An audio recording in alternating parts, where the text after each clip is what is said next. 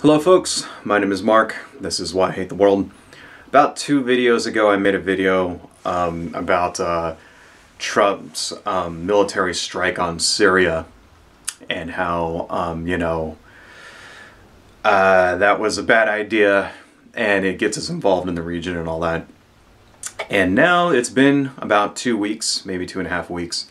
And it's I now realize that I didn't have much to worry about because the entire thing was a farce to begin with, and it appears that the entire thing was just done to get us poll numbers up and to turn suspicion away from the Russia scandal. So a quick recap: he fired. So what happened was that the Assad people used chemical weapons again, right, and killed a bunch of people in a town with sarin gas. And Donald Trump was, convinced by his daughter, apparently, to do something about it. And he launches 59 missiles at this Syrian air base and, kills 9 people, apparently. But, now I'm not so sure, because now it looks like that planes were being launched from this air base the day after this airstrike. So how do you launch 59 missiles, Tomahawk missiles or whatever, at an airport, at an air base, and, not functionally destroy it, right? And it turns out that they kind of gave Russia and Syria a heads up that this strike was coming, so that they were able to evacuate people, So you don't really attack another country, like you don't really give them advance notice that you're going to attack them, right? You don't like tell them, hey, we're going to blow this thing up so you guys can get all your people out. That kind of defeats the purpose of attacking somebody, So it seems like, this attack was just largely symbolic. It didn't actually really kill anybody. They say that 9 people died, but now I kind of don't believe that, And now they're also saying that it didn't actually destroy the base, so what was it there for, And I think it's kind of telling that Eric Trump is this, Donald Trump's son, kind of came out the next day and said, in a quote, he said, if there was anything Syria did, it was to validate the fact that there is no Russia tie. So you kind of gave it away right there. It's like, so they actually didn't want to attack, Syria, and they did this symbolic strike to make it look like he was tough, in order to get his poll numbers up. And it's like, so then, you look at that, and then you look at kind of what's happened since then. And it's kind of apparent that he's using military strikes to, like, to increase his poll numbers, right? So what happened after that? A week later, they drop the Moab in Afghanistan, the mother of all bombs, which was like, it's still in the fucking news. It's been like a week and a half, and they're still talking about it. It's the largest non-nuclear bomb used in combat since, ever. And they drop it on a tunnel complex in Afghanistan and kill, 36 militants or whatever. At least they claim to. But apparently a bunch of civilians got killed from this thing too, because it's like got a freaking gigantic blast radius. Right.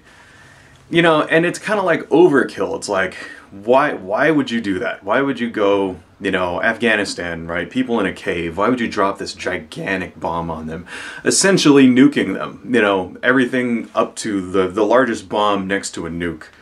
Why would you drop that? And why would you do that? It's because it gets, because it gets news coverage. All right, is it actually really going to be effective? And is it going to really stop Al Qaeda or whatever? Or no. All right, you kill 36 guys. You could have done that with a machine gun. You could have done that with any number of targeted drone strikes or whatever, right? No, they wanted a symbol. They wanted something that would get on the news, that would put Trump, out there and make him, like, to get his poll numbers up. And in this, it's like the same shit's happening now with North Korea. They're fucking You know, he's antagonizing North Korea to make it look like he's tough, you know. And it's working. If you go on, like, if you look at the news and you look at, like, you know, Joe Scarborough and, like, all the pundits and everything, you know, they're basically saying that his foreign policy is great. And it's like, no, it isn't, man. His foreign policy is a fucking disaster, you know. And he's basically killing people now to make himself look good because he has no accomplishments in his first 100 days. You know, what kind of person does that? All right? I'll tell you the kind of person that does it, actually. A fucking narcissistic psychopath does that, all right? You know, whose like solution is like, oh, let's go kill some people, right? And that'll make everybody forget about how like I failed to like pass my Muslim ban, and I failed to get my wall built, and I failed to like, you know, repeal Obamacare, and I failed to accomplish any of the shit that I said I was going to accomplish within 100 days. But no, look, I'm tough on terrorism. I'm tough on North Korea. You know, he's basically playing with all of our lives, especially when it comes to North Korea. You know, North Korea, that situation could spark at any moment. There was a thing in the news the other day where they said that, you know, North Korea was threatening nuclear war, all right? Yeah, they can't, they can't shoot a missile at us here, right? But they could do other things, right? They could blow up South Korea. They could kill millions of people in Seoul, South Korea, right? They could smuggle a bomb inside of a container on a ship and park it in the port of, Long Beach and blow up the entire fucking city. They could do that. I mean, there's other ways of delivering a nuke. It doesn't have to be on a missile, all right? It could already be here. That's another thing you don't think about. They could have already have smuggled one in years ago, right? And have like an undercover agent somewhere just waiting to press the button. You know, people got to think about this shit, okay? There's like consequences. Right? And he's basically like bringing us, he's destabilizing the entire fucking world, right? Just to get his poll numbers up. It's the most despicable thing I've ever seen anybody do. It's absolutely fucking ridiculous. And anybody out there who's like, you know, in support of this man, you're complicit. You're complicit. When shit goes south, it's gonna be your fault too, all right? It's absolutely fucking ridiculous. Anyway, that's all I got today, folks. Adios.